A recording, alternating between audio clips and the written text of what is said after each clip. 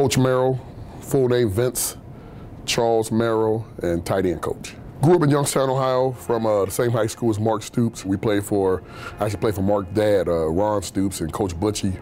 It's a high traditional, national ranked high school. We played at Cardinal Mooney. Went on to University of Toledo, but I played basketball and football in high school. I was All-American in basketball, Mr. Basketball in the state of Ohio, and All-State football. Went to University of Toledo, played there, was All-MAC, got drafted by the Bills in '91, was on 2 Super Bowl teams, and was there for 5 years. Then got traded to Carolina, was at the Panthers, Bears, played the NFL Europe. So altogether I played 11 years of pro ball.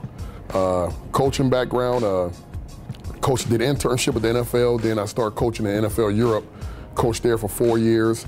Coached at the University of Toledo for 2. I was a high school coach in Ohio. Springfield, Ohio was the head guy, and coached at the University of Nebraska, was there for 3 years, and coached in the pros 1 year with the UFL before I went to Nebraska. Let's see, at Toledo, I coached Steven Williams. He's a wide receiver. He plays with the Cardinals. Chris Hopkins is with the Giants, won a Super Bowl ring, tight end.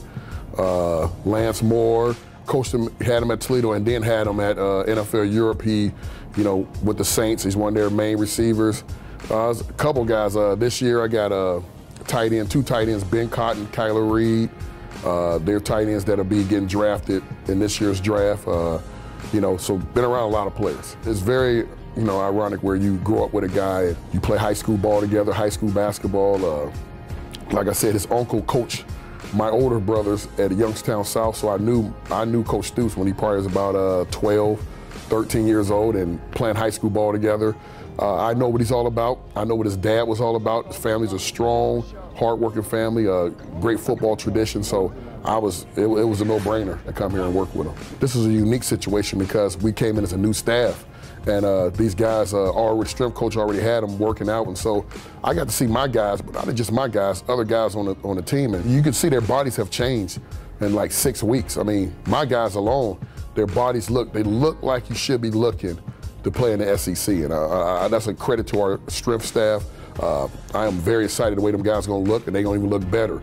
But when I first got here, I gotta say, you can see that it needed some work to be done, and now you see that work is being paid off. So I'm very excited what I see with them guys. You come into a situation, you gotta change mindsets, and you can see the guys are buying into Coach Stoops' philosophy, buying into what we all about. And every guy that I've seen in winter conditioning, you see it in their eyes. You see the way they work and the way they talk now. It's just a new era, and I'm really excited to be a part of it. Coachable, that's how you win around here, being coachable.